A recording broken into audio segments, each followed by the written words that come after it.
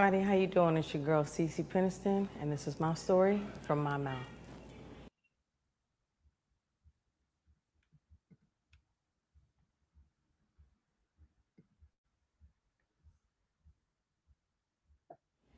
How old are you? Where are you from originally, and where do you currently reside?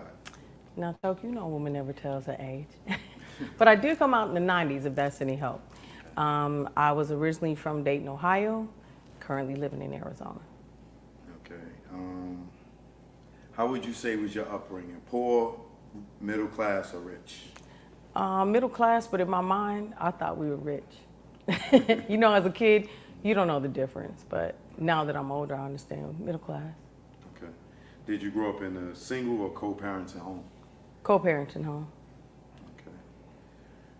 What did you think you would be as a kid? You know, it's funny. I know people probably think this is crazy, but I always knew that I would sing. From the 11 years old, I kept telling my brothers and sisters, "Hey, I said I'm gonna be a singer one day." I remember when I first stepped on stage and I did my first play, and I was like, "Oh, this feels like home to me." So for me, I always knew I would be singing.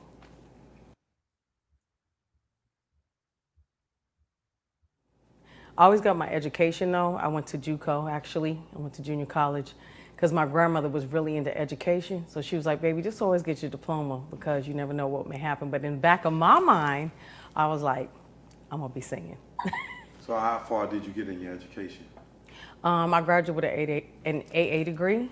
And then right after that, probably like 1920, I started getting in the studio and I got my deal soon after that. And I was traveling I was traveling the world. Okay.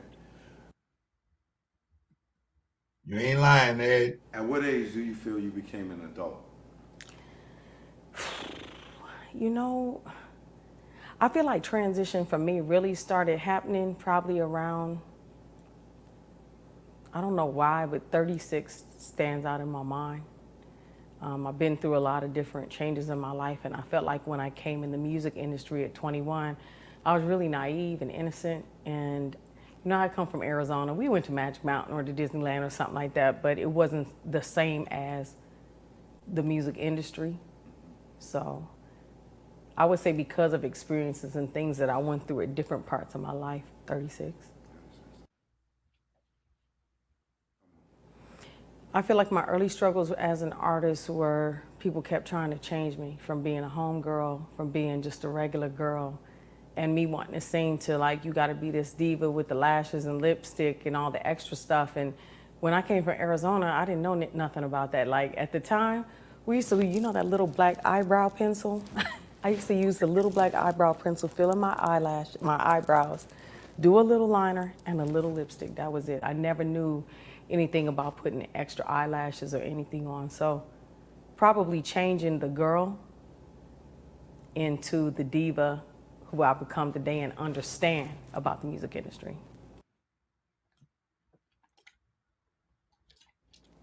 Did you have anyone close to you that doubted your dream?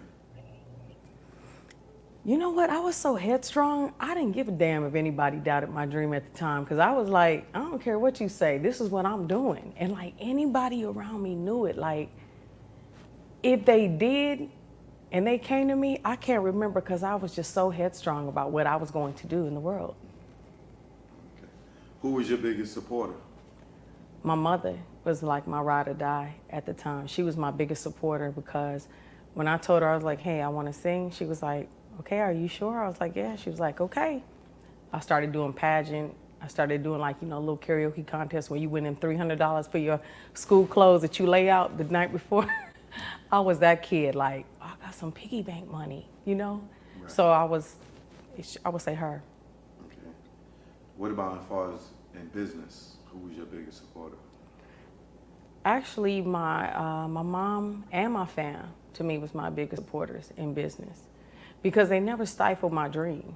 And actually, my mother actually became my manager at a later point in my life when I had felt like, hey, I'm not sure if I want to even do this right now. She was like, I don't have many moments like that, but when I did have that moment, she was like, I'm gonna step in, I don't know what I'm doing, but I'm gonna learn it and I'll be a manager.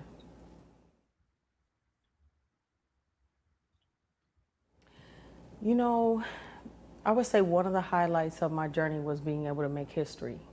Being able to go to South Africa after apartheid and being one of the first, Black African-American women to go over to apartheid even before Whitney. And it's documented in history was such a blessing to me.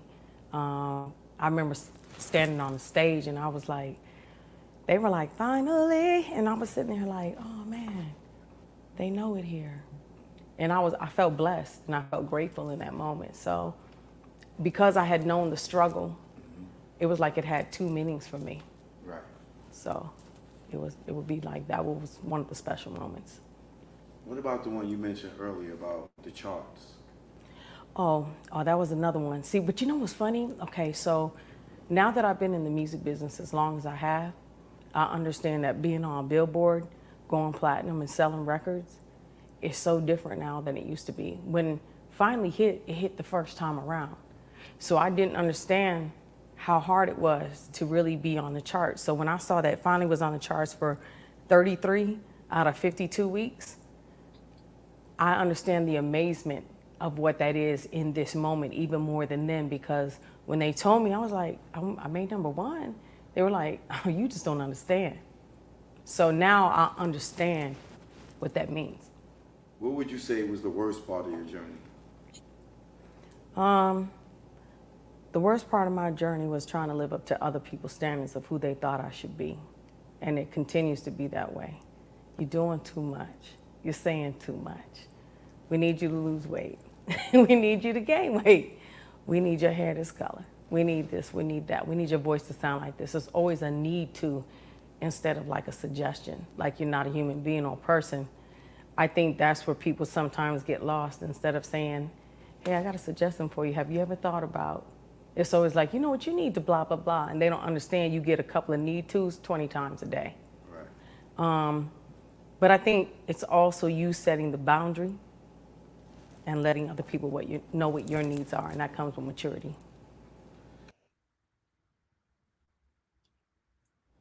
Without naming names, what was your best intimate relationship? My second husband. We were together for a long time, and anybody can look it up, so it's no big deal. We were together for a long time. He was a good man. He was a Taurus man too. Good man. What would you say was your best relationship in business? Wow. I'm gonna be honest. I would have to say that one of my best relationships in business would be, and he's my bestie, but his name is Byron Garrett. He's my friend, he's a mentor. He is like a business partner with me. When me and my brother's my manager. When me and my brother, and I say that to say this, my brother stepped in as my manager. He didn't truly know the music industry. After my mom had passed, my mother said, take care of your sister. So he just stepped in position to take care of my business affairs, but Byron was always there. So if I had to say business relationship would be Byron. What was your worst relationship, personal? You don't have to name names. It was some managers I had. I just didn't feel like they would get me. It was always an order or, well, you better. It was like they would talk about me when I wasn't there, and I used to agitate. I used to piss me off. And they knew it too. And so it was just like, I don't know, I felt like after a certain point of time that some of the managers I had, or that management, start to treat you like a number instead of a person. So. Got it. Mm-hmm. Overall, what have you learned about relationships? It's not what you know, it's who you know in the music industry, plain and simple. There is no in between. It's definitely black and white. And if people mess with you, they mess with you. And if they don't, they don't. And if you really want to be in the industry, don't get on the bad side. Period.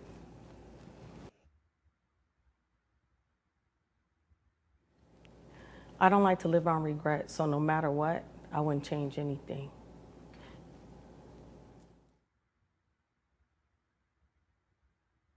There's someone somewhere right now that just starting their journey as a singer, and they just merging on the highway, and you 50,000 miles ahead of them, and you saw a whole bunch of potholes in this road. What potholes would you tell them to look out for? Greedy people, misinformation,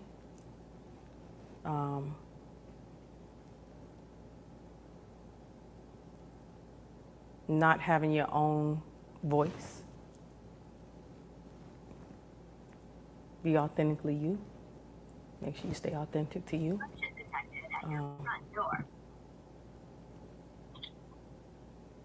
Understanding that sometimes you have to take the emotion out of the artistry.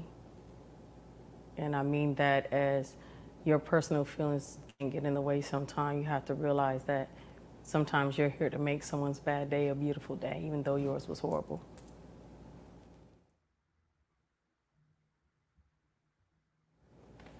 What is your focus today in life and in business?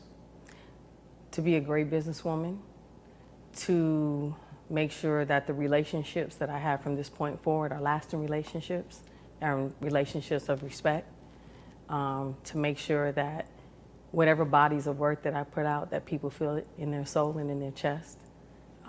Make sure I'm putting out the right bodies of work. Making sure that I'm always growing and changing.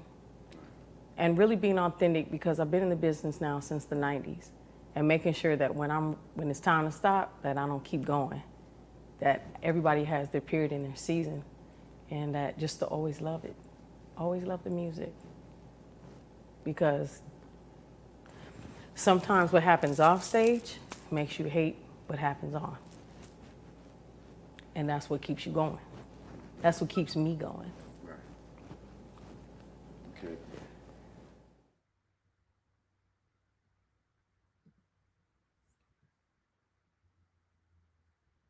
Hey y'all, I'm Cece Peniston, and we all have a story to tell and a lesson to learn. And this is my story.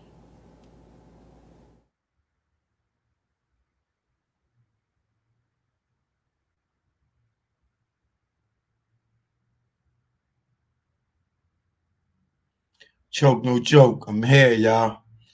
You already know.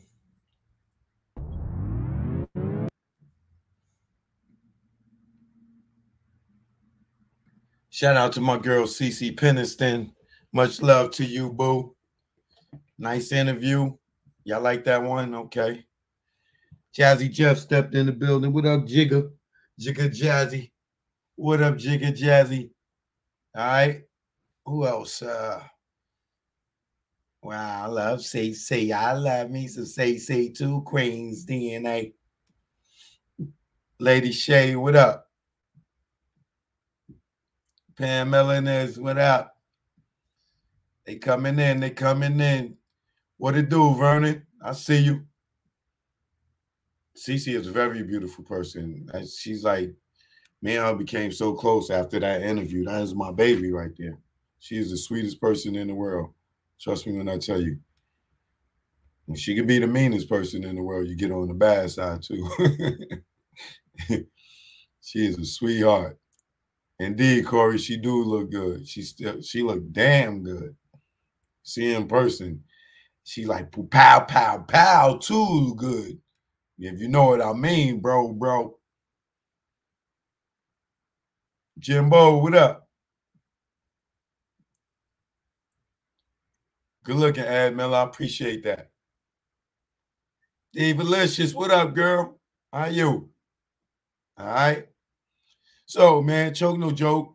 We got the My Story from My Mouth marathon going all night Labor Day weekend. Everybody not out on these streets trying to get COVID. Some of us is at home relaxing. Some of y'all burning it up. Some of y'all drinking it up. Some of y'all eating. Some of y'all just laying in the bed, snuggled up. You know what I mean? But I got you. I'm going to entertain y'all tonight. All right? Let's get into the next episode. All right? Choke no joke. I'm in now.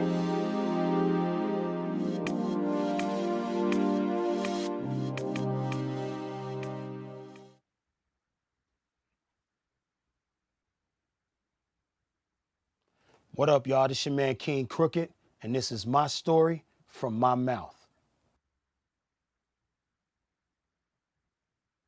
I am 44 years old. That's not my Wikipedia age. But I'm 44 and I'm from Long Beach, California, and I reside in Long Beach, California. LBC. How would you say was your upbringing? Poor, middle class, or rich? Poor. Probably below poor, below the poverty line, the real struggle. Right. Right. Did you grow up in a single or co-parented home? Single parent home. Grew up in a single parent home, moms. You know what I'm saying? As a kid, what did you think you were going to be? I always knew I was going to be an MC. You know what I mean? My mom and her twin sister, my auntie Charlene, rest in peace. They put me in the studio when I was 8 years old, and I recorded my first song called Microphone Controller. You know what I'm saying? So no matter what I was doing in this world, I always knew I was put here to be a rapper and an MC. What would you say was your first career choice? Music. That was my first career choice, you know what I mean? Like, I saw young rappers getting on, you know what I mean? And I figured that I could too. You know what I'm saying? Like, I wanted to be one of the first child genius rappers, you know what I mean? Before we start seeing kids like Criss Cross on the scene and Another Bad Creation and, you know, things like that. I wanted to be that first dude, young kid out there. So I used to always rap with the older dudes and get my skills together, sharpen my sword, because I really wanted to be that dude, even at a young age. So it's always been rap. It's all I know is the culture, period.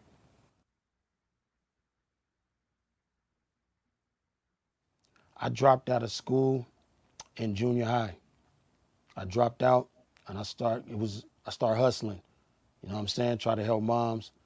I couldn't go back to school because I felt like I was wasting 8 hours in a day that I could be getting money to try to help moms pay the rent, pay the bills, take care of my little brothers. You know what I'm saying? My sisters wasn't here yet. So it was just, I dropped out real early.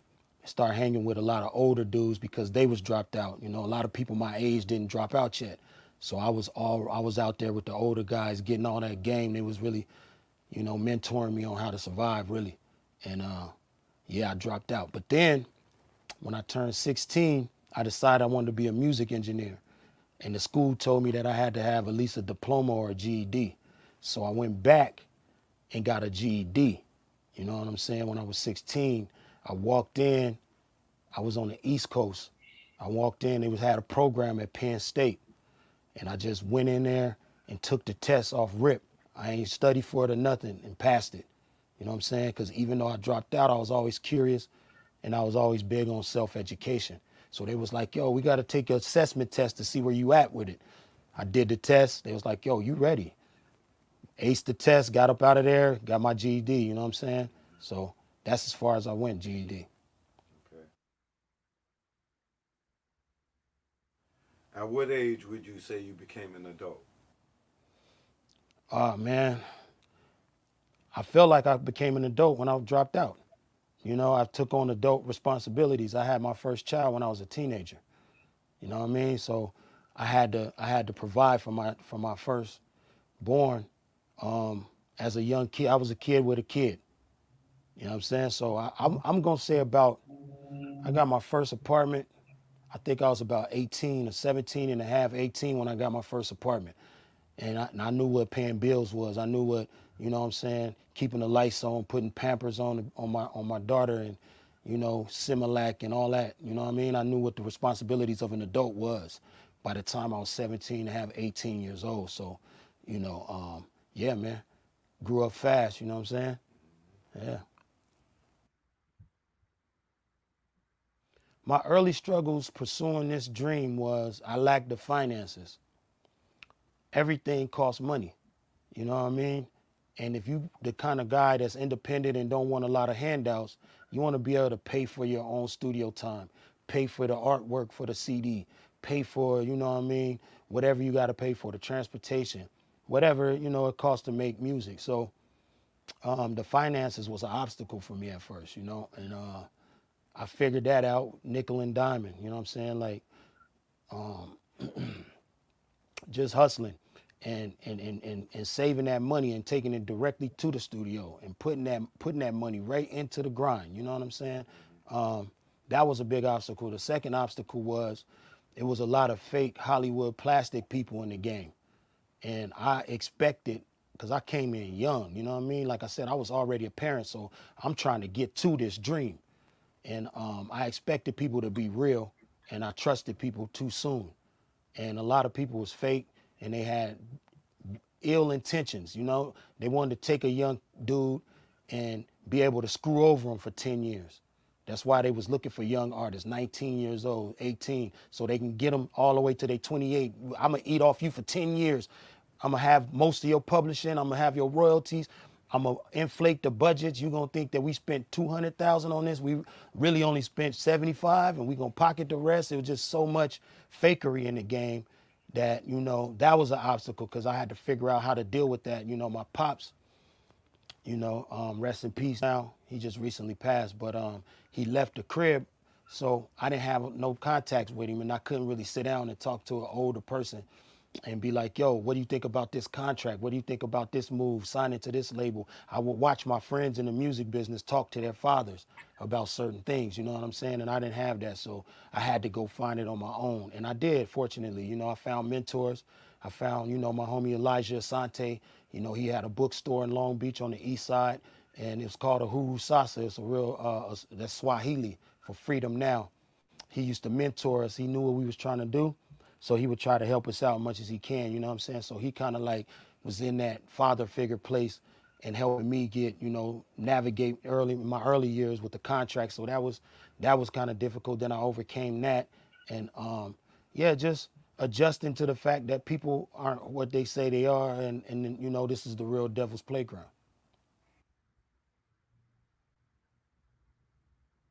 Did you have anyone close to you that didn't believe in your dream? Not really. My mom, like I said, she put me in the studio when I was 8. Right. That's my next question. You know what I'm saying? Who was your biggest supporter? My mother. You know what I'm saying? Like, so even when we was flat broke and poor and didn't have nothing, and the cornflakes turned into Raisin Bran because the roaches was in the box and the rats and the electricity was turned off and all that, my mom was always like, you can be whatever you want to be. If you want to chase music, I'm going to support you. If I got to take this minimum wage check and put you in the studio, buy you a boom box, get all those magazines you want so you can hang them pictures of Rakim, Cool G Rap, Big Daddy Kane on the wall, Ice Cube, Ice T, Too Short, I'm going to do that. And she's had my back 100, and it gave me the confidence. And I seen, because I had family members who wanted to be in the game, but their mother didn't push them. And I seen the difference between what a supportive parent is and what that looks like, and with somebody who telling you, you got a pipe dream. Because my cousins who had mega talent, and I'm not putting it all on their moms, my aunts, but I'm just keeping it a buck, they didn't support them. And, you know, I'm here and they working in, you know, in the work industry, you know what I'm saying? They doing respectable jobs, but I know in their heart they want to do music. So, you know, people need to really support, you know, their people, man. It goes a long way. Cool.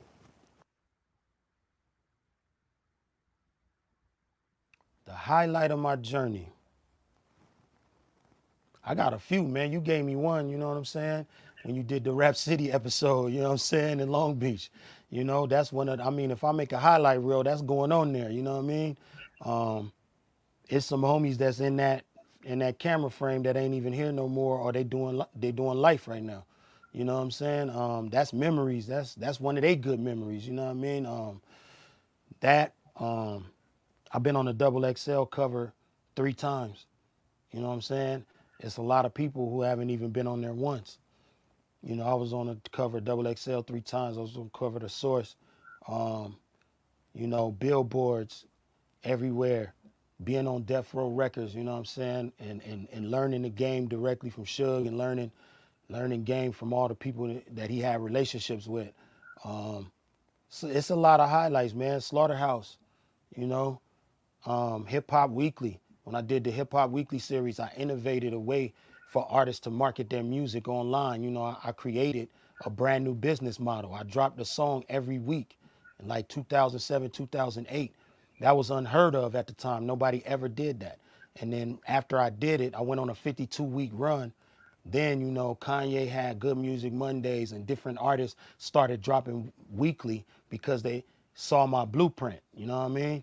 And I take that really, my homie Watson from PSA Hip Hop, shout out PSA Hip Hop.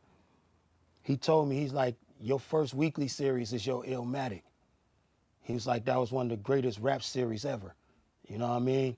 So he was like, you know, he opened my eyes because I always wanted to have a contribution to hip hop like America's Most Wanted, you know what I'm saying? Chronic, Doggy Style, something that I could say I did that. And I wasn't even recognizing that my weekly series was that. It opened doors for me. It got me paid. It got me tours. It got me on the cover of the First Freshman XXL magazine. It got me recognition, and it ultimately is one of the reasons why I entered Slaughterhouse.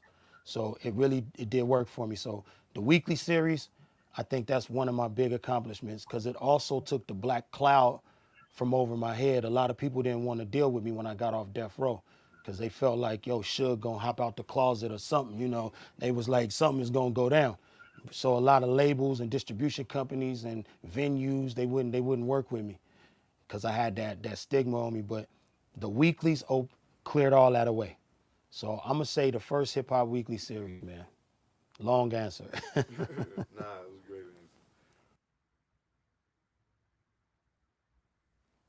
answer.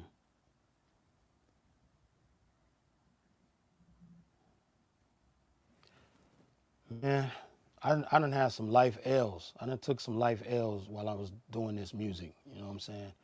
I done took some L's. I think when my uncle Leroy passed away, he died of cancer. You know what I'm saying? He was a fire chief of Inglewood, and you know, one of the heavyweights in the 100 Black Firemen movement. You know what I'm saying? And he always supported me. He's my father's brother. You know what I mean? And he really didn't like the way that his bro dipped out on his family. You know what I'm saying? So he tried to pick up the slack. You know, Christmas, birthdays, everything. He there, making sure we got something. You know what I mean? And as I got older and I got my own place and stuff like that, when I used to have to go try to shop my demo around, back when shop, for those who don't know, because we in a whole nother era, shopping demos mean you got to go up to the record label and play your music in the office with a bunch of suits and hope to God that one of them feel you so they can kind of damn near cut a check to get you out the hood. You know what I'm saying? So my uncle, he would always let me borrow his car, you know, because I ain't have no car. I had to go from Long Beach to Hollywood to the record labels. And he'd be like, nah, man, go buy you a new outfit. He let me get the Acura back when the Acura was the hottest thing on the streets. You know what I'm saying? And I'll push up. And, you know, when he died before I was able to get my first cover of my magazine. I was able to really start having something I could come back and say, look, Unc, this is what I did. You know what I'm saying? I feel like I was robbed of that. So that right there is kind of a low point for me, man. But I made him immortal on the Slaughterhouse song, Goodbye. I talked about him in my verse. You know, I gave it up to him. And we did that song, and people in the crowd shed tears sometimes. You know what I mean? That's how powerful it is. But yeah, man, that's a pretty low point for me in my career. Yeah, damn, sorry to hear that. Oh, good, thanks. Relationships. Without saying any names, what was your best relationship as far as with a female? My daughter's mother. You know what I'm saying? You know, she stuck by me through thick and thin. You know what I mean? You know, being with a young rapper, just getting a taste of real big money, driving European whips all over the place, diamonds hanging all over the place, money. You know, that's a tough, turbulent trip for a young woman to have to sit through. You know, she had to buckle up a few times because I was out there. You know what I'm saying? And, you know, it was times where we split up. and she'll go back, live with her moms in Texas, and then I'll get out there even more. You know what I'm saying? But that's probably her texting me right now. But, you know, she stuck with me through thick and thin of everything, man. So, you know, I made sure that when she wanted to go back to, when she wanted to get her college degree, I made sure that I was super supportive financially, anything I could do. When she can get her master's degree, I'm right there. I'm right there with you. Get your master's degree. You know what I'm saying? Like, I'm going to support you forever. You know, it don't matter if she across the map, she got my support because she kept it super solid with me. Okay. What would be your best relationship in business?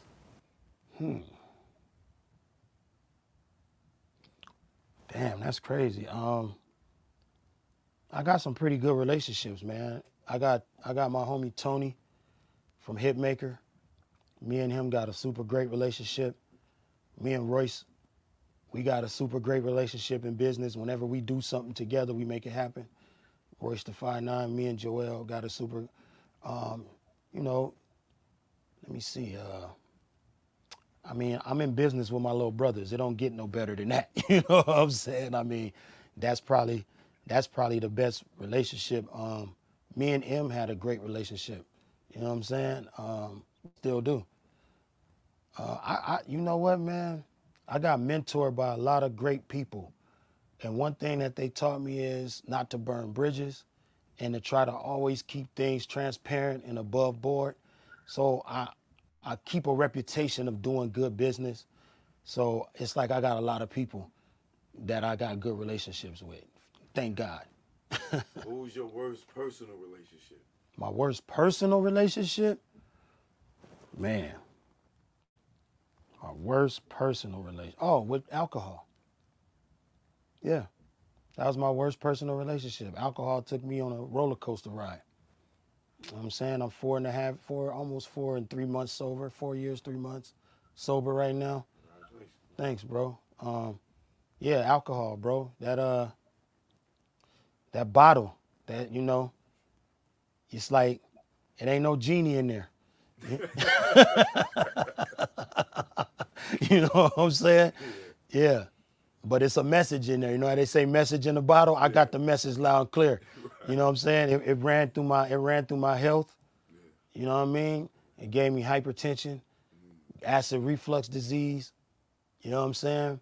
It gave me some of the worst decisions I ever made. You know what I mean? And it ruined some relationships that I had to come back and try to repair. You know what I mean? So my worst personal relationship, I'm going to say, is with alcohol. All right. What about in business? In business, man, damn, what is my worst? I don't got too many bad business relationships. I'm sure it's something. I ain't got too many bad relationships in business. Knock on wood, man. Shit. You know what I'm saying?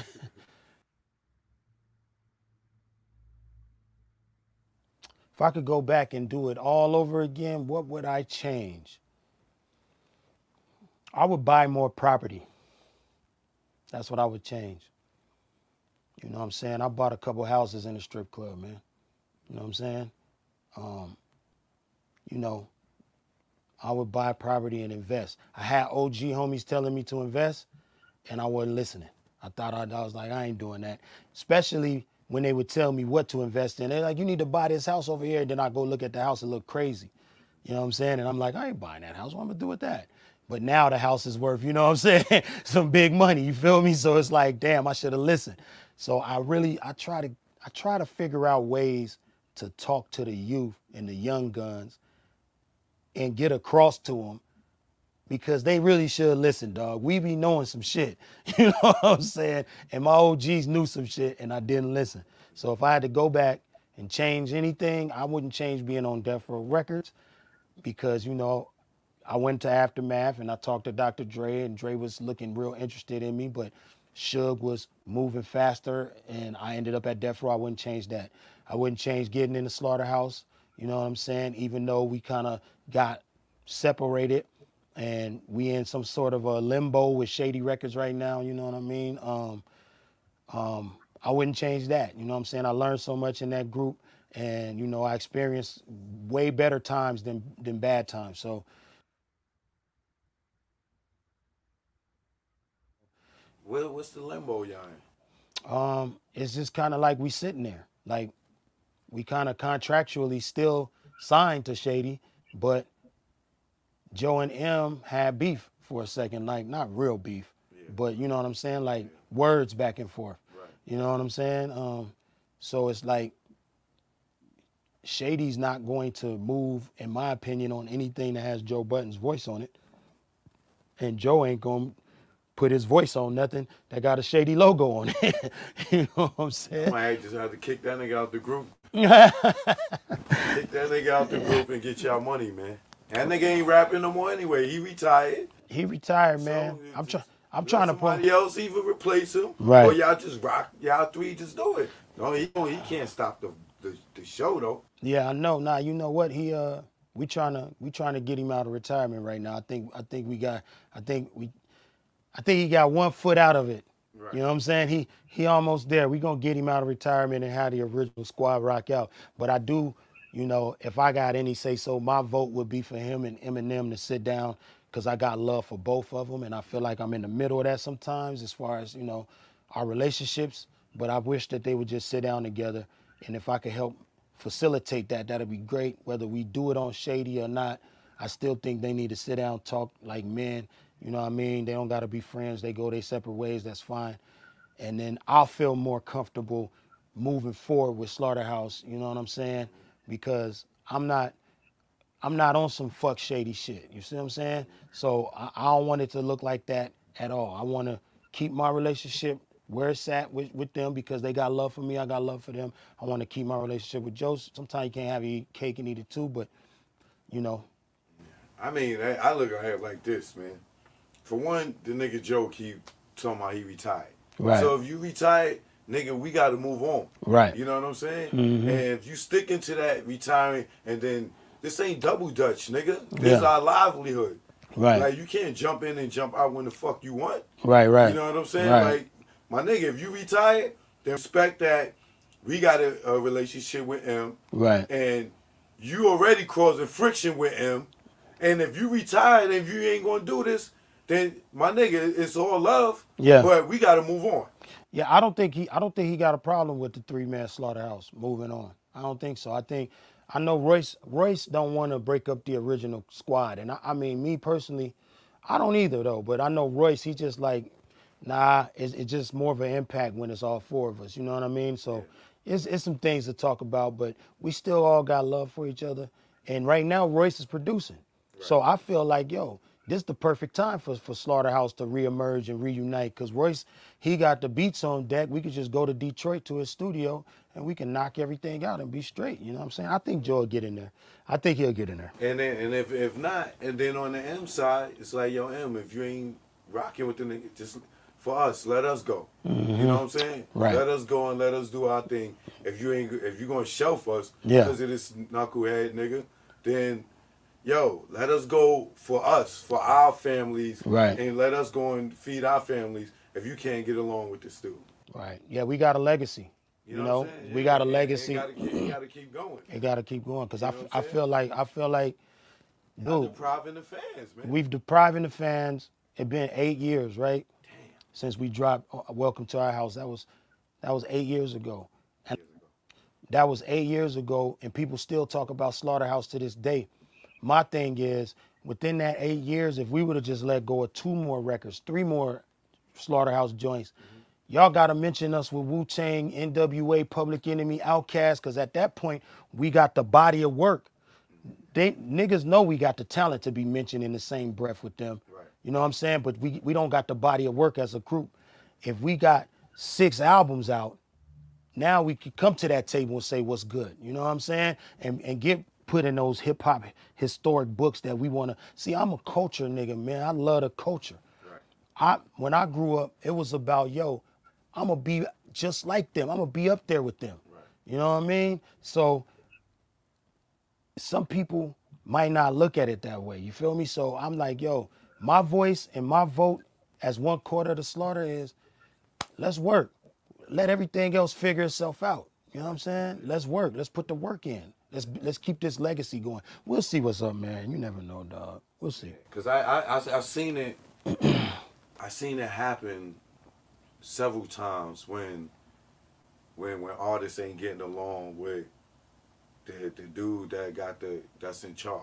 You know what I'm saying? Right. I've seen it with Cameron and Jewels, you know what I'm saying? When Jim and Jewels started messing with 50, and Cam held Jewels up for years until your flame is gone. You hot, you scorching, but I'm all right, all right.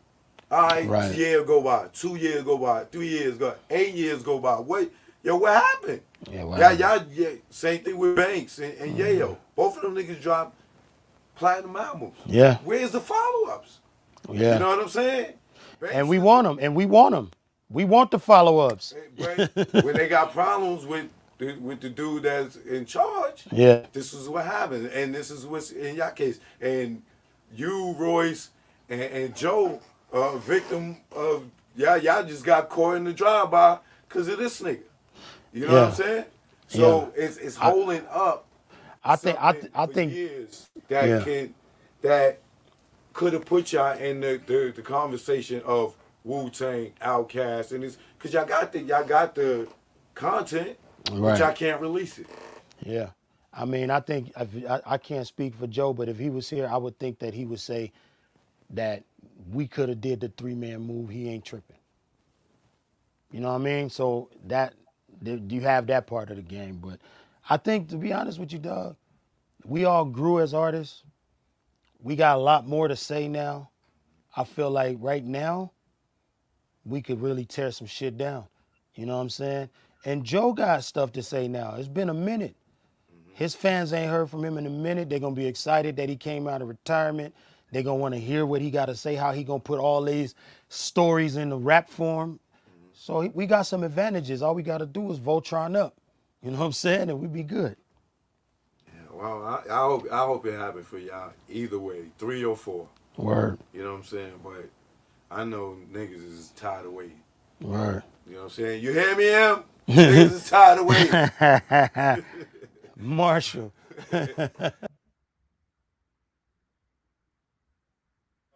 There's someone somewhere watching this right now that's inspired to be an artist, and they just merging on the highway to success that you are 50,000 miles ahead of them. And you done seen various potholes in this trip. What potholes can you tell them to avoid? Negative energy from people close to you. You got an uphill battle. Don't have a downhill mentality, because your battle is uphill. Don't have people in your crew telling you you're not gonna make it, you wasting your time, go get a real job, because you're gonna need a sharp mind and a strong mind for all this shit you about to face. And that negativity could break down your spirit, break down your mind, your thought process. It can make you start getting really insecure about your work and insecure about the future. And fuck that. Stay positive. Keep people around you that's positive. You know what I'm saying? And have people on your team. A lot of the mistake I see a lot of young artists make, they try to do everything on their own. Go and try to find somebody who believes in your vision and put them on the team with you and play team ball with them. Don't try to dictate what's always going on. Sit down and listen to what they got to say. You know what I mean? Because they might have something for you, a jewel. Find that team, you know what I'm saying? And if you're on your do-it-yourself level, fine. Do it yourself. Learn about online marketing. Learn about social media marketing. Learn about search engine optimization. Go learn about shit so you can start cracking through the noise, because it's a lot of noise out here. And it's hard for even major artists on major labels to break through the noise. Build your own fucking fan base up. Don't reach for that million fans. Fuck that shit. If that come, that's great. But that's not necessary. You can have 10,000 people. If 10,000 people spend $100 with you, that's $1 million. 10,000 people. How you gonna get them to spend 100? I got a hoodie for 50. I got a t-shirt for 20. I got a whole fucking album for you, and I'm gonna autograph these posters, and I'm gonna put together a $99.99 bundle package. And if I got 10,000 diehard fans, I'm about to gross $1 million as soon as I drop it. Go out and get you 10,000 people instead of looking at, I need 1 million fans, I need 2 million fans, I need to be streaming 1 billion times.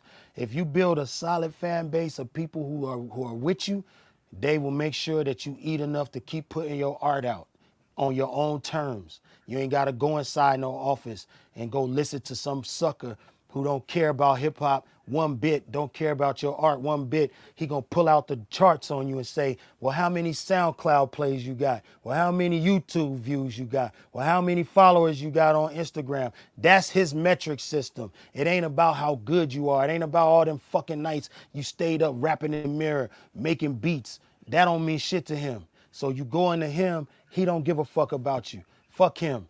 Go to the people. It's all about the people. Build your movement up from the ground up, one fan at a time. Engage with people. Don't think you too big to talk back to people online. And you can make a lot of money and have a nice living out here and do it your way. That's what I would tell them.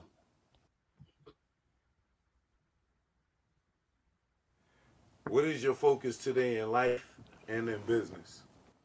My focus in life is to try to just be a better version of myself, period.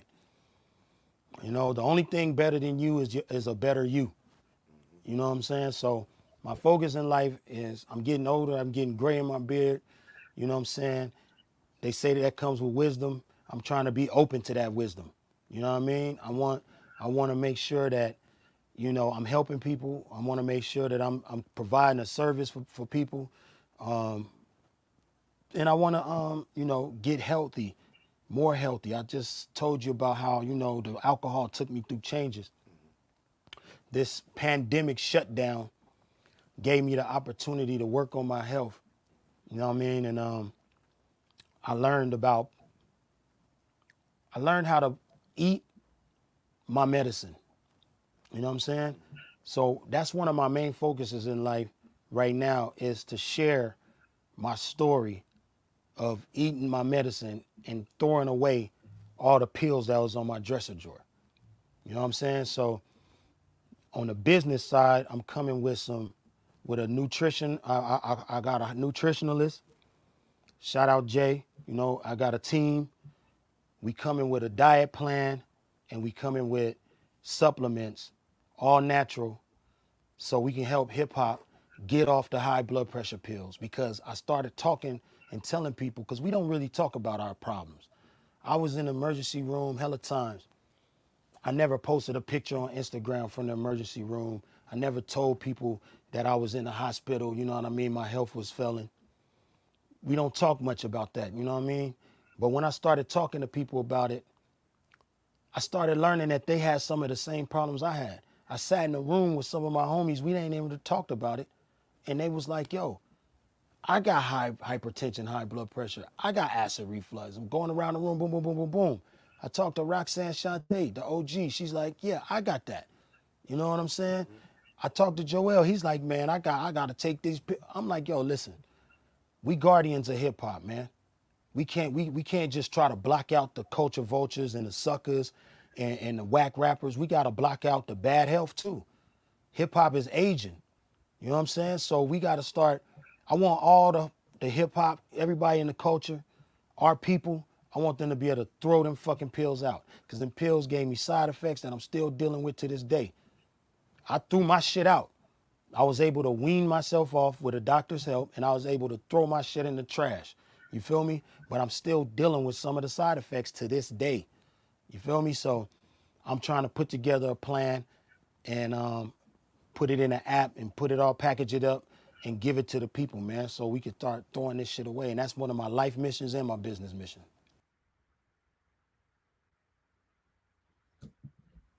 Yo, this is King Crooked, and we all have a story to tell, plus a lesson to learn. And this is my story.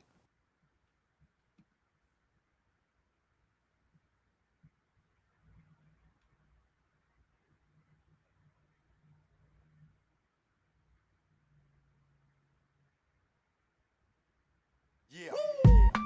Let's go. Alright. Let's go out to the ladies. I got one for y'all.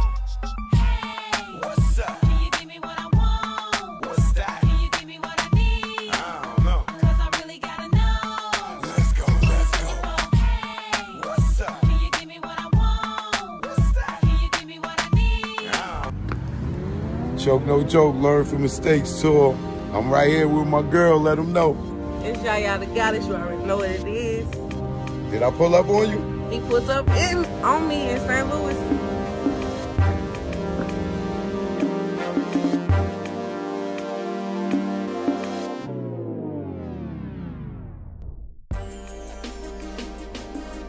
This is Yaya the Goddess. This is my story in my city. Welcome to St. Louis.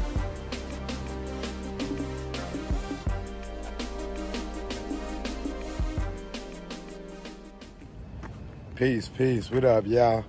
It's your boy Choke, no joke. Out here in St. Louis. As you can see, if you from the Lou, you know I'm in the Lou. I ain't gotta explain that to the rest of y'all frauds out there. You know what I mean? Learn from mistakes tour. You know what I mean?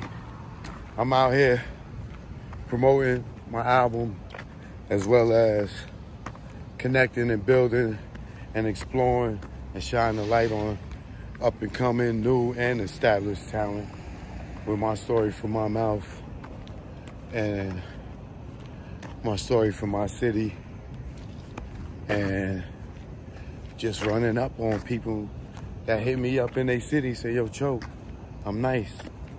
Well, I'm gonna let them prove it. So,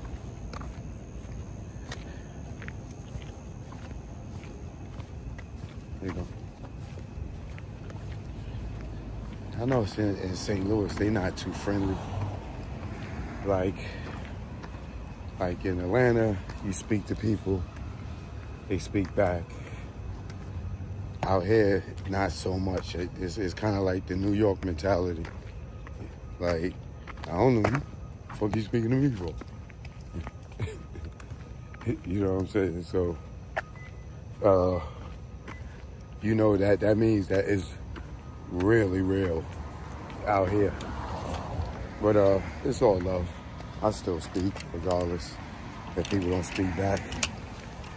That's the Southern hospitality side of me growing up in the South early. I like that early on to shake that NY state of mind.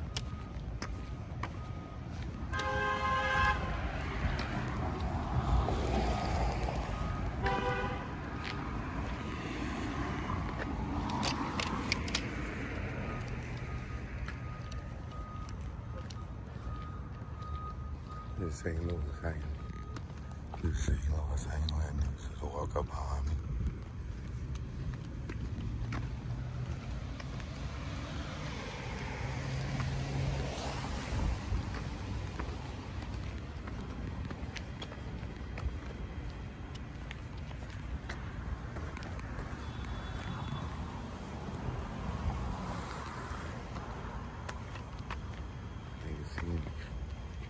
See me and I walk in to let me get in front of them, and then they stop and I get in front of them, then they want to come walking behind me.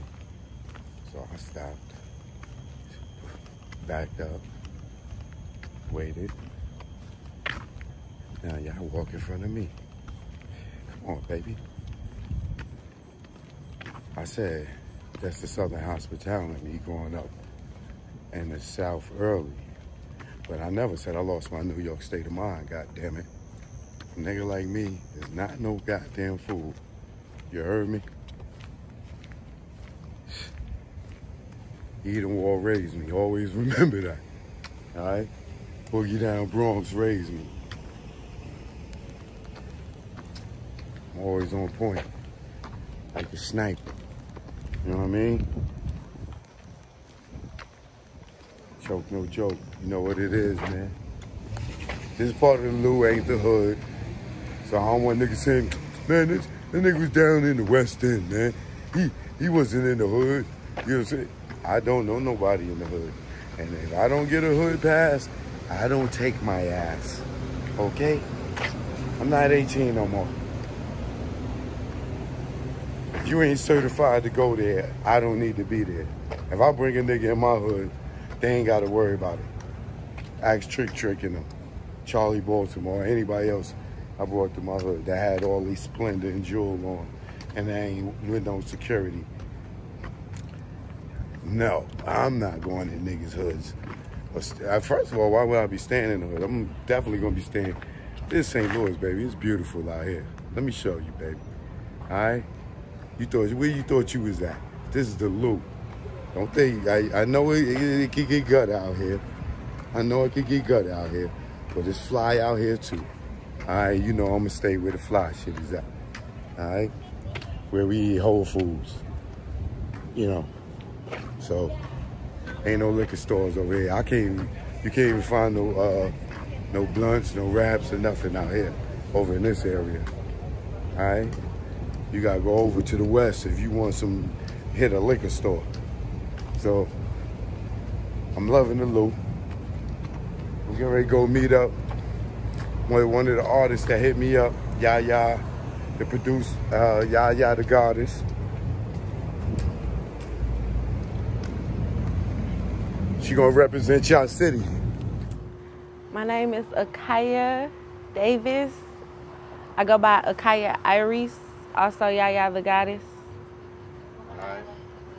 What are we doing here today? An interview on an up-and-coming artist.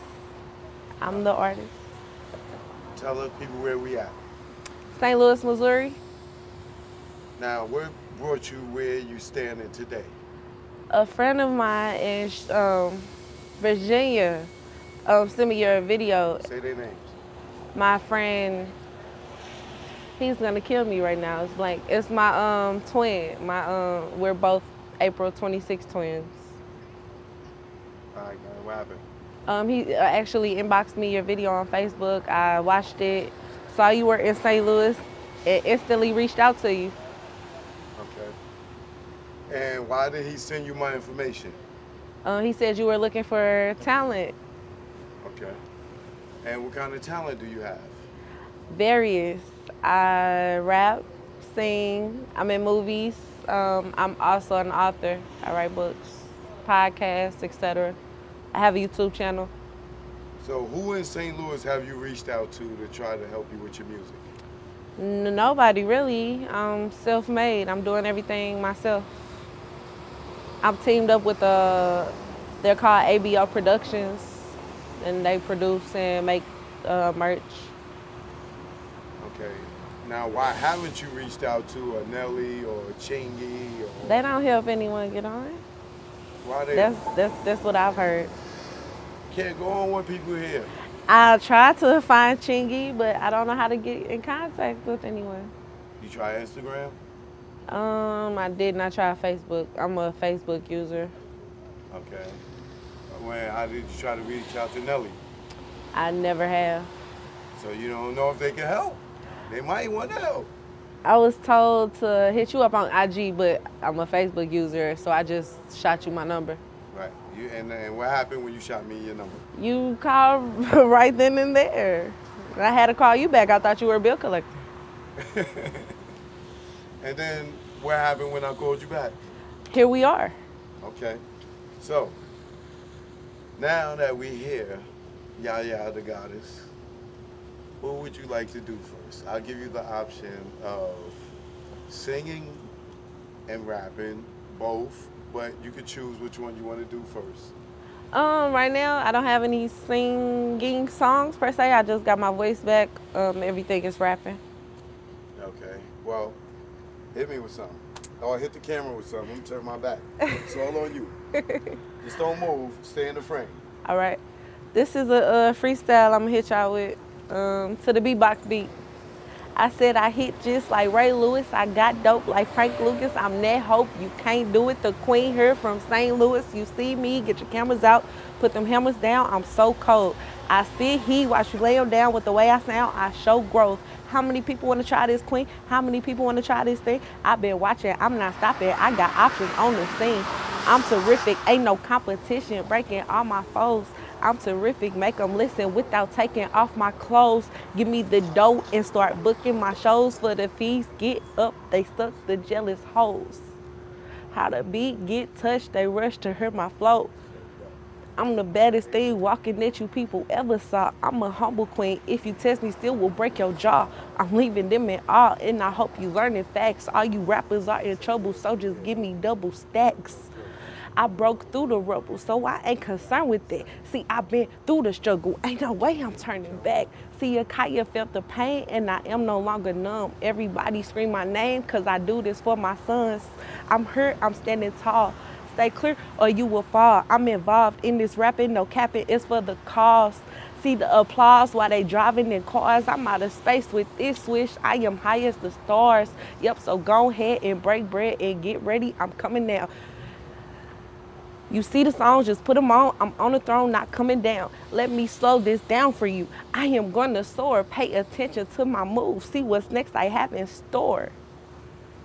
Yeah. So now that you gave your city a sample, give them your information so now they can reach out to you. You can find me streaming on all platforms under Yaya the Goddess. YouTube, it's Akaya Irise, AKAYAIRIECE.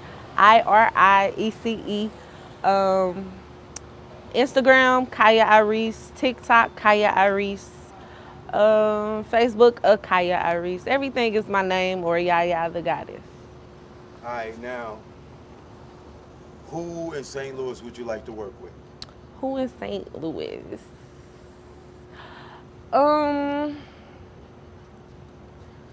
Nobody per se in St. Louis. Who would you like to work with?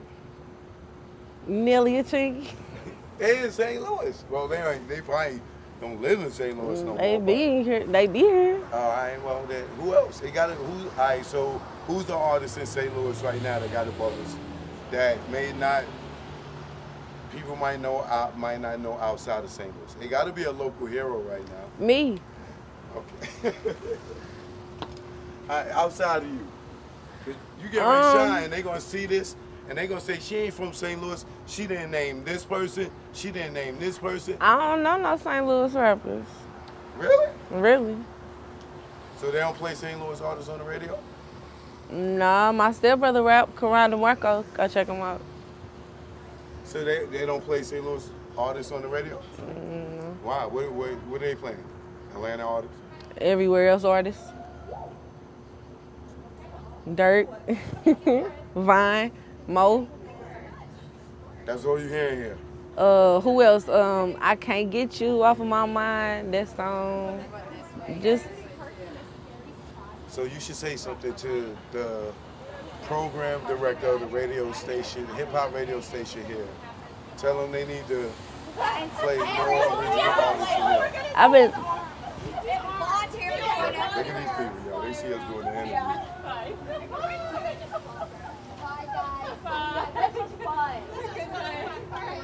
Bye, Elena. Oh, you're right here. Sorry, I know we circled around 3 times. Oh my God, you got like the prime parking. Oh, sure. Yeah, if anybody needs a ride, well, I actually tried to reach out to the radio station trying to figure out how to get my music on the radio. We're gonna let these fine people trying to swing their cane so they can see. because Todd bought a car and they said, oh, go take it to lunch and we'll do the paperwork. Yeah. And all of a sudden we were in Chesterfield and I'm like, I think you're gonna hit the curb. And he was like, Yeah. you don't even have the papers on this Yeah, vehicle. you might as well wait a while because Yeah. now I'm like paranoid about it. Yeah. I'm like, it's not my park's way far out. Mhm. All right, see you, All right. Elena. This is when people are being deliberately rude. They see us filming. They see a clear bright light on us. Like, and they come out and they, Oh my God. One of them was me, oh, I'm sorry. They're not sorry. Rude ass people. All right, so talk to the program director in St. Louis right now. Tell them y'all need your own sound. We need our own sound. It's bad enough they say nothing comes from St. Louis anymore. Put us on the radio. We want to be heard. What's the radio stations here? 104.1 and 100.3. And those are both hip-hop stations? Yes, sir. And they not playing no artists from St. Louis? Okay. All right, well, hit me with the other joint, the R&B joint. Where you at, fake dummies? I'm here to make money. You here to hate, honey. Stay clear away from me. Where you at, fake dummies? I'm here to make money. You here to hate, honey. Stay clear away from me. You a friend of me, not a friend of me. Enemy, hinder me. You just envy me, but you were never ending me instantly. See my energy travel, can't get away from my glory. You'll see soon, just stay tuned to the rest of my story. Fly high, I'm letting you know, 'cause I've been through all the pain, and I've been through all the games, and it's time to rearrange. Fly high, I'm letting you know, what direction do I turn? Will these haters ever learn?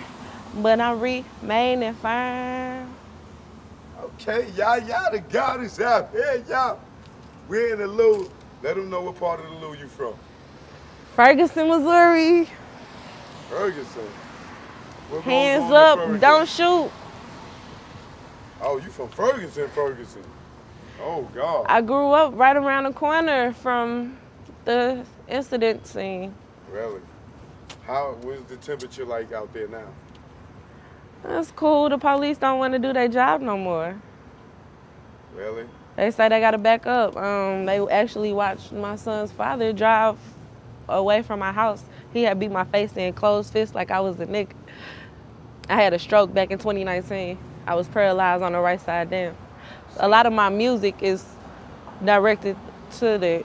I'm sorry to hear that. Because no man should be beating on no woman. You know? He won't fight a man, though. Most men don't. That hit women. You know what I mean? And I'm sorry for that. Let me give you a hug for that. Sorry about that. Thank you. I say, this is my legacy, and you ain't stopping me. Two twins from the same pedigree. Junior, he ain't claiming. 3 kids left dangling. I think you need management, 'cause ain't none of that shit heaven sent. Game recognized game. Now you gotta feel the pain. I said my heart was always open. Actually, that song, you could have lived, I don't know. That song is still stuck in Virginia. I got played. I got a freestyle to the Mo 3 outside beat, explaining that situation. Well, you always get in the studio, re-record. And re-record. Oh yeah, bigger and better. There you go. They not stopping nothing. And you can't let them. You keep You going. can't stop me. Success is in my pedigree. I'm heavenly. Akaya, I reached. This is my legacy. Ow. Okay, yeah. I want to give a shout out to my man behind the camera, Choke, no joke. I want to give a shout out to everybody else he has produced and worked with in the industry. Hopefully, one day. I want to give a shout out to all the rappers in St. Louis that I do deal with. ABO Productions, Mika on the East Side, First Lady. Teasy, we got a song together on YouTube. Cloud Chasers. Yeah, I want to give a shout out to Big Shine and Dej Loaf, because those are 2 of my inspirations. And who are the other artists you like right now? T.I. always, he helped me through my childhood. And I believe he helped formulate my sound. I'm a lyricist as well. J. Cole, always, salute. Koi, she doing her thing. How many people want to try this quick? How many people want to try this thing? I've been watching. I'm not stopping. Y'all, the God showed up, y'all. I'm letting her go. I'm letting her do her, man. This is how I do. Choke, no joke. You said you got talent. I come to your city. You see how I'm at, Lulu. All right? That's how we do. The God has showed up. Don't hate on her. Check out her yellow belly. St. Louis, we here, baby. Choke no joke. You know what it is. I'll be back in a sec. Hey, I'm out here to put y'all on, man. Choke no joke. I'm in the loop. You know how we do. This nigga Big Gene telling me to go get some Chinese food in the hood.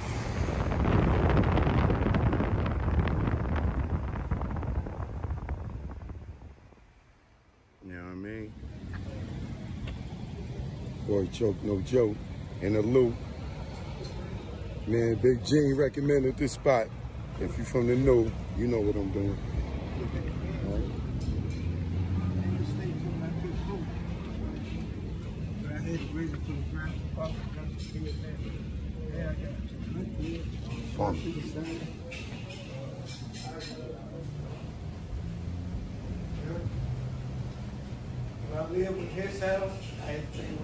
I'm here, Big Gene. You told me come check it out. I'm here, man. Y'all see, man, I'm in the loop. If you in the loo, you know. They don't say Choke wasn't in the hood, man. And if this ain't the hood, I don't know what the hell is. Because this is the hood. I know the hood when I see it. You know what I mean? All right? Our fashion factory. All right, barbecue shack. But me, I'm over here getting the shrimp St. Paul and fried rice, like my man Big Gene told me. Gene, you gotta listen to fat people. When they tell you go somewhere to get something to eat, they know what they talking about. You know, Gene can't cook as good as this. This is why he told me come all the way to St. Louis to get this, because he couldn't make it. I got you, Gene. I got you. Good looking. Shout out to the Lou, man. Everybody out here. One love. Yeah, what up? Okay, now. This what it is, Gene? Let's see what his hands for. Turn left on Union Boulevard. Okay, Gene. So how they doing the loop? Shrimp St. Paul, huh? Yeah, I like it. I can make this myself. Because I got more skills than you, Gene. You ain't got more skills. I wouldn't have to come all the way to Grand and God damn, it's just I don't even want to talk to y'all. Goodbye. Check it out. Choke no joke. Learn from mistakes. DJ S&S the great. It ain't no telling you be a first time felon. No telling when you be a first time felon. Y'all scared out there.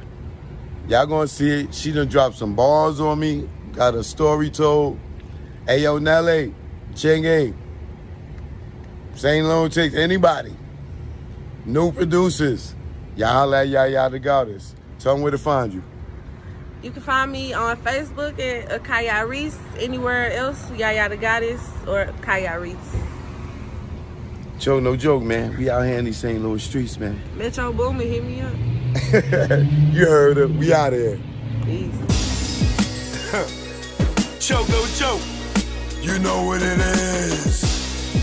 Yo, y'all niggas better stay DL. Down low. Stop flossing, man. You just want them to just come and get you. Learn from our mistakes, man. That's what this is about. Learn from mistakes. Choke no joke. Let's go. You already know. Make a love, let's go. My aim was enlightened, drop jewels on you. You thinking I'm jealous, I ain't got cheddar like you. I'm the dude to a game, you got... Welcome to Cashville.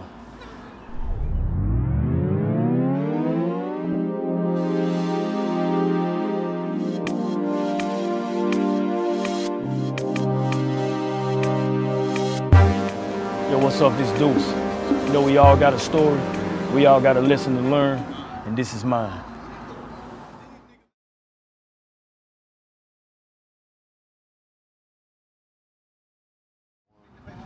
Yo, what's up? This is Deuce, and this is my story from my mouth.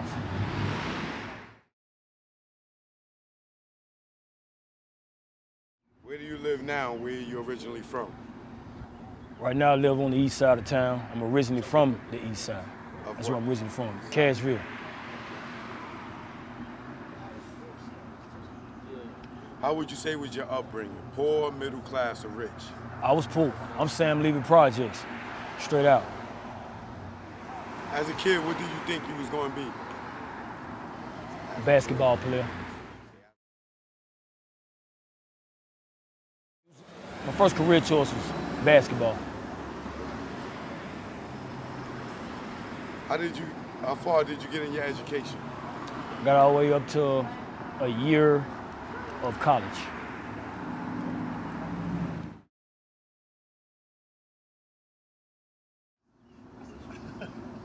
Did you have anyone close to you that didn't support you? No, never had that. Who was your biggest supporter? My mother. Why you say your mother was your biggest supporter? Because she truly believed in me. And she always told me you can do what you want to do in life as long as you push hard and grind. It's all a mind thing. You can do what you set your mind to do. Did you have people close to you that doubted you? I wouldn't say people that was close to me. It's more so people that I knew, that I grew up around, but nobody as far as close to me. Everybody close to me, they always believed in me. Outside of your mother and inside the business, who would you say was your biggest supporter? My biggest supporter would be my homie Lil Jimmy. My biggest supporter. Believed in me from day one.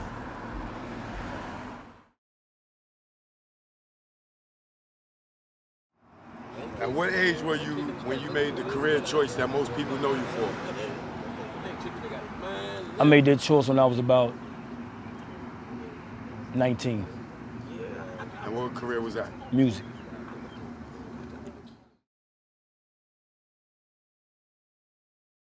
The age I felt like I came in the door was about 18. Why 18? I experienced a lot at 18. A lot. Single parent mother, growing up in the housing projects, seeing a lot, experiencing a lot. It taught me to grow up real quick. So you grew up in a single or co-parent home? Single. I grew up in a single. Mom. Just my mother. Where was your pops? Pops was a Rolling Stone. Where he was, I had no idea.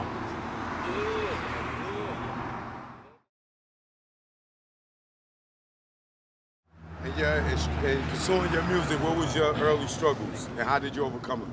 My early struggles was rejection and just learning my craft and perfecting it. What kind of rejection? Being told you can't do this, can't do that. As far as the music go, just learning and pursuing it. Just being told a lot what you couldn't do and what you can do. Now, did that come from your peers, your friends, or your family? Mostly peers.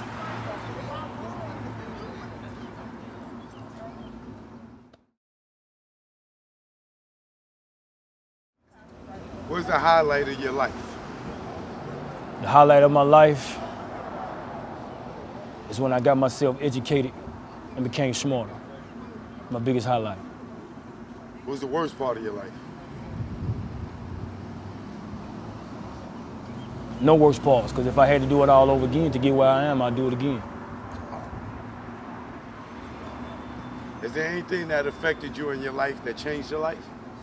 Yeah, my brother died. How did that change your life? It just showed me in the streets you can't trust nobody.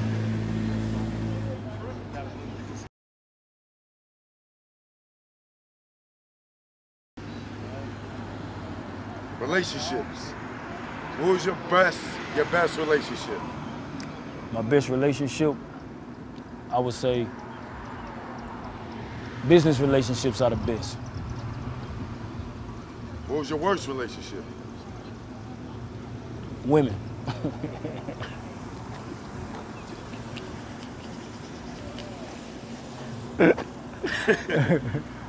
What have you learned from relationships?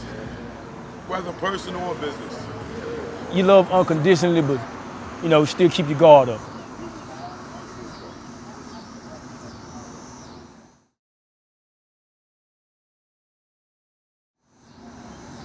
If there was someone somewhere watching this right now and they was following your footsteps to get where you at, what would you tell them to look out for as far as mistakes to get where you at? Look out for those who want to mislead you.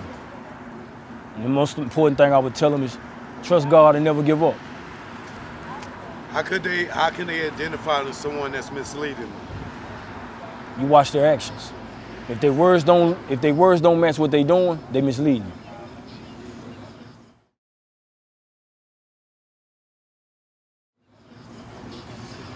What's your focus today on life and in business? Learning how to invest and building relationships. What's that, on life? On life, as well as business. Everything is about relationships. You build the right relationships with the right people. That's in personal life and business. You can go a long way.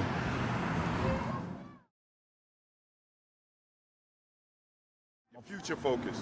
My future focus is now to continuing to grow, continue to invest in myself, and take advantage of opportunities that are presented to me.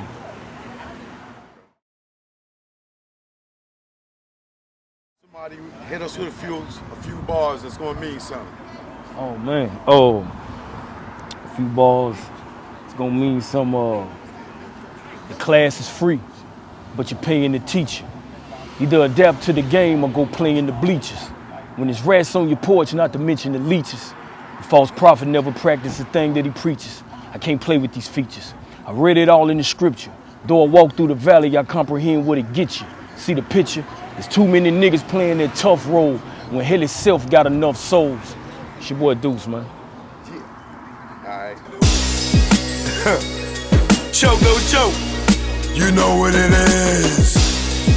Yo, y'all niggas with a stay DL. Down low. Stop flossing, man.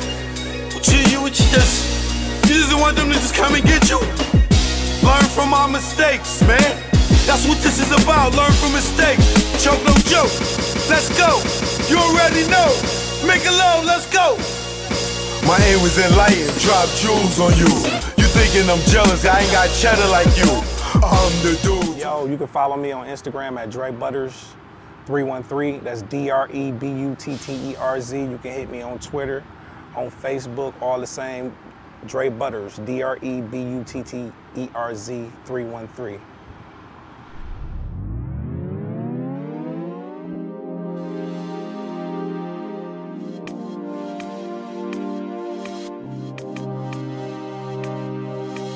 You checked in with Dre Butters. We all have a story to tell and a lesson to learn, and this is my story.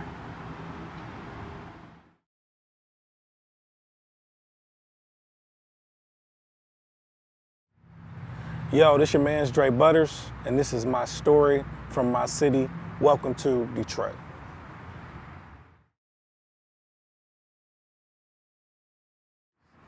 I'm 37 years old, born and raised in Detroit, Michigan. As a kid, what did you think you was going to be?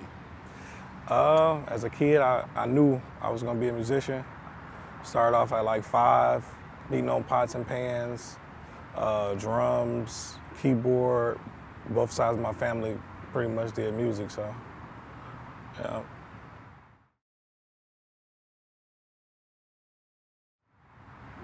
Did you grow up in a poor, middle class, or rich family? I would say poor. I would definitely say poor. Some could say middle class because how I look, because it can be an illusion sometimes. But yeah, we pretty much was broke. All right. Did you grow up in a single or co-parenting home? Single home, raised by my mother. Yeah. Was your father involved in your life at all? Yeah, in and out at that time. Now more so full time, but yeah. You said now, so full time? Yeah. I mean, he on call, you know what I'm saying, so, yeah. Do you think that affected your life in any way? Oh yeah, majorly. Can you give an example how? Can I give a little backstory? Yeah. All right, so pretty much, you know how the mothers keep the child away from the father type deal, type situation. That's pretty much what it was. And then, you know, a bunch of other stuff occurred and time just went by. And then after I got older, I sought out to be with him, to get to know him. And then he kind of was like in and out, you know what I mean? But it affected my life tremendously because it was just a lot that I needed to know as a man, you know what I'm saying? As a growing man, I mean, which is, you know, relatable to anybody that's in that situation. But, man, pretty much I just, I kind of was flipping out in school. I ain't had no direction as far as a male in my life. My mother did the best, you know what I'm saying, best she could. I got kicked out of school, got kicked out of Detroit public schools, had to go to Macomb County schools, it's here in Michigan. Then I had to go to, I went to military school. That's where I actually graduated from, military school, so yeah. And then actually after school, when I was like 24, I went to Vegas, and it's like one of those movie type situations. I met a girl and got married out there, and then had no structure, you know what I'm saying? Had no, I just loved, you know what I'm saying? Just in love, you know what I mean? So moved her back here to Detroit, and we kind of just fell apart. Everything fell apart, lost it. And then that's when I went back in my mind like, man, if my dad was here to teach me how to be a husband, or how to, you know what I'm saying, how to do this, then I would, you know what I mean? So it kind of came back around, you know what I mean? But then I had to accept, like, you gotta love everybody for where they are in their life too, you know what I'm saying? Because he's living and growing just like I am. So, you know what I mean? So yeah, so it affected me, definitely, for sure. So what would you say to women that keep their kids away from the father, or their sons away from the father, just out of spite?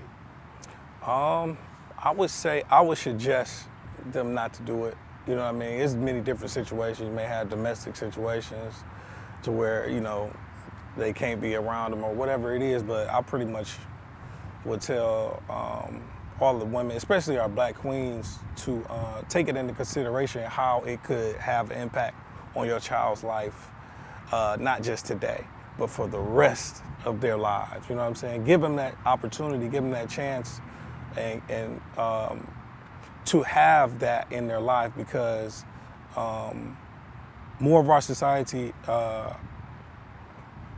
we need to be trying to better this shit for real. I mean, I can cuss on it. Yeah, we need to be trying to better this shit for real. And I get it. A lot of these women are battered, abused, mental illness, all type of shit, you know what I'm saying? But that is definitely not the answer, so that's what I would say. Not the answer. You get your education? I got to the high school. Yeah.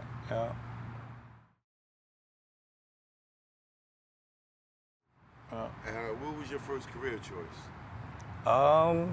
First career choice was, I was a minister of music at church. I think I was like 10, started at 10. Yeah, playing keyboard and piano, pretty much did that.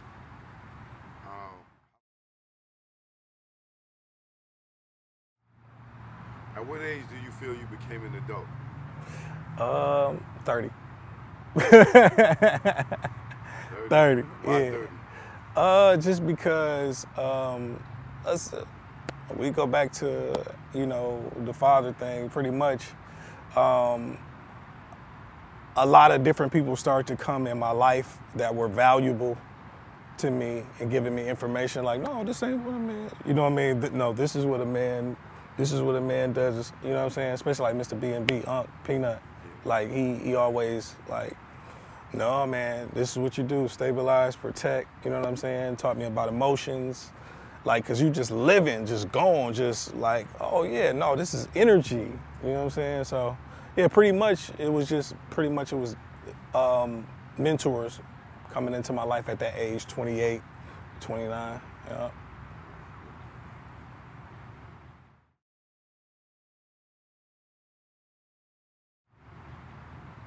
So at what age did you make the career choice that most people know you for? Like seriously, it was like 27. I think I was like 27. Where I said I'm gonna do this. I'm gonna do this, and I'm gonna go to the top. Pretty much. And what were your early struggles pursuing it? Couldn't pay the rent. You know what I'm saying? I stopped playing at church. I was playing at church for a majority of my life. That's where my income came from. So I stopped because my time was, you know, I wanted to focus my time on learning how to create, engineer, write, everything. So I just locked in. So it pretty much was, you know, typical shit. Couldn't pay the light bill, water bill, and then in this city, you know, it's like, got a lot of artists that are just doing this shit for fame. You know what I mean? So you would come across and, yeah, man, we got hundreds of thousands of dollars. And then it's time to pay. It's just like, man, can we get a discount, man?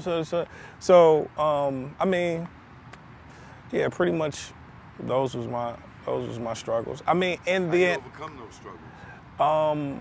Pretty much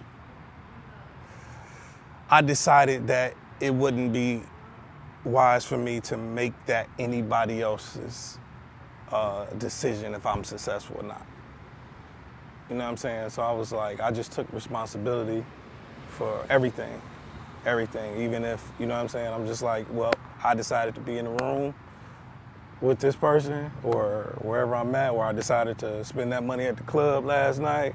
You know what I'm saying? I just pretty much went inward and started to just take responsibility myself.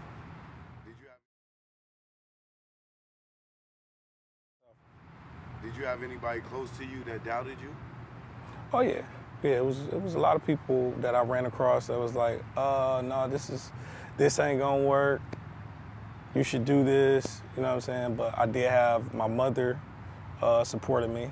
You know what I'm saying? But she's an evangelist in church, which gave me a lot of hope, because it was like, you know, your son out here talking about strippers and shaking ass and all of that, and she's proud of this. You know what I mean? In the sense, you know what I'm saying? Yeah.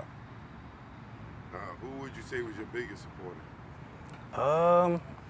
Biggest supporter, I would definitely say my mom, for sure. My mom and my dad, both of them. Yeah.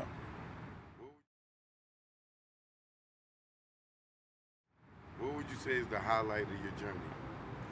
Highlight, man, it's so many. Well, when I got a call that I had a Chris Brown placement, record, beat, song, wrote. What album was that? Huh? Which album? It was actually Snoop Dogg album. Snoop Dogg, Thank Me. I Want to Thank Me. Right. Yeah, I got that. It's Snoop Dogg and Chris Brown on there. Jazzy Faye, my partner Jupiter. We put it together, came out, I was just like, what? I'm Chris Brown singing my shit? Like, it was phenomenal.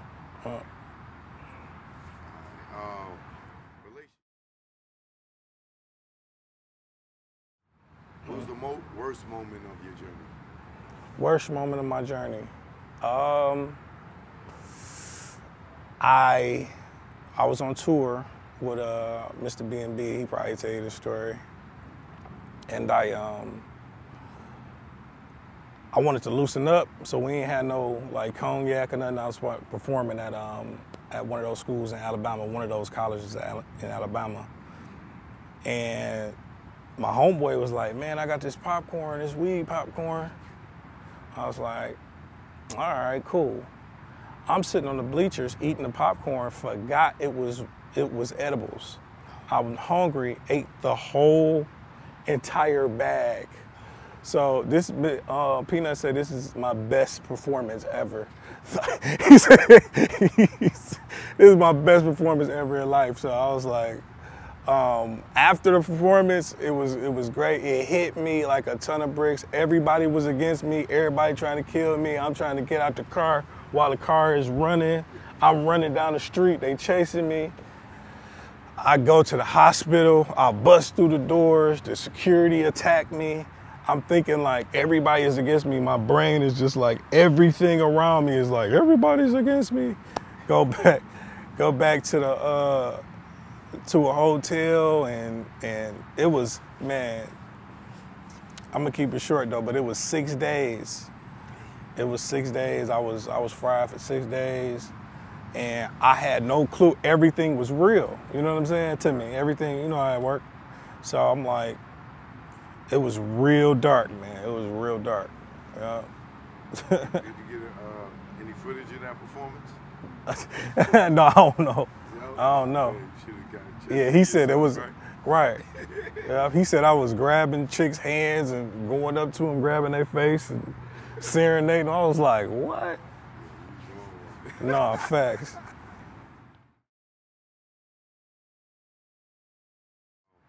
Relationships, what have you learned about them? I learned that, first of all, that they're valuable in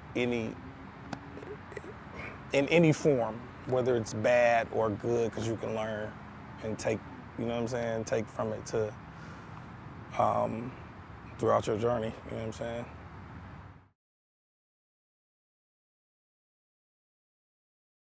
Yep, if I can go back and change anything in life, it would be, I would be definitely more aware of my thoughts, more aware, more conscious of what I'm actually thinking, my self-talk, because I learned that's your reality. What you think of yourself, you know what I'm saying? My self-worth, self-image, you know what I mean? I definitely would, which I'm teaching my kids now, so for sure.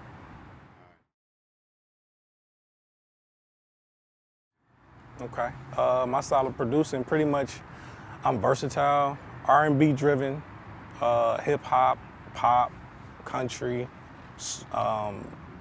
soul, pretty much, I produce everything pretty much. Do you sample? Yeah.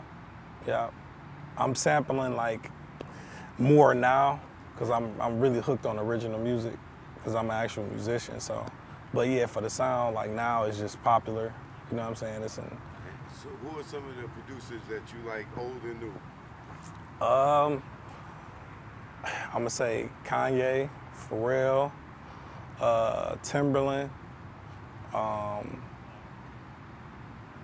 We'll go new now. I'm gonna say London on the Beat, Jazzy Faye, Swish Beats. Man, it's just so many, bro. So many. What artists do you like now? Now I like her. Of course, Chris Brown. I like Young Thug. Who else? I mess with Moneybagg Yo. Shoot, I was even messing with Jeezy, T.I., Jay-Z. It's just, let's go on, man. So who are the new talent in Detroit right now that got a buzz that people outside of Detroit haven't heard of?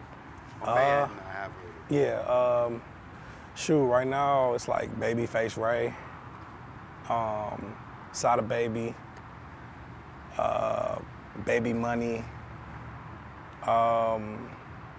Skilla Baby. It's a lot of babies. I was gonna say, funny about the babies. God damn, man. It's a lot of babies out here. We need no more crying. God damn. Niggas gonna open up a nursery in hip-hop. Fucking babies. No, facts. Yeah. God damn, baby.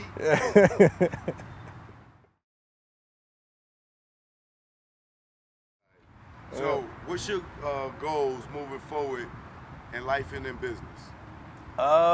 In life, I want to become a real estate entrepreneur, motivational speaker, master motivator.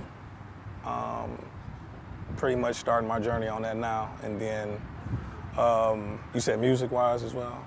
Goals, I do want to acquire a Grammy. That's one of the goals. That's like the goal, you know what I'm saying? So, but I do want to also break an artist that the world never heard of. I want to do that too. So. Yeah. How has the corona or COVID affected your life? I mean, we was just inside, you know what I mean? I mean, I still was traveling, but it just wasn't the same as far as work. But life, my girl had got it one time, and it was weird not being able to, like, you know, interact with her, you know what I'm saying? And then I had to go take all the babies and the kids, and then just, I mean, it was just a horrible thing for the world to go through so many deaths and all of that type of shit too. So that kind of just impacted me. Like, man, this shit real. You know what I mean? So you checked in with Dre Butters. We all have a story to tell and a lesson to learn, and this is my story. Choke, no joke. You know what it is. Yo, y'all niggas better stay DL. Down low. Stop flossing, man. You just want them to just come and get you? Learn from our mistakes, man. That's what this is about, learn from mistakes. Choke, no joke. Let's go. You already know. Make it low, let's go. My aim was enlightened, drop jewels on you. You thinking I'm jealous, I ain't got cheddar like you. I'm the dude to a game, you got school.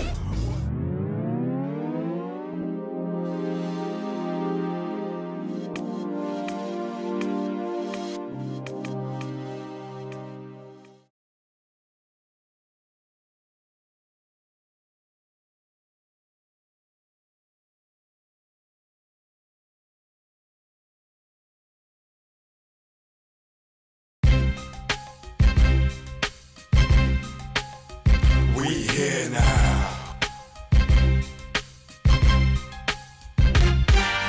Damn, I wish I was pushing the act. Damn, I wish I was pushing the act. Damn, I wish I was pushing the act. I had no haps if I was pushing the act.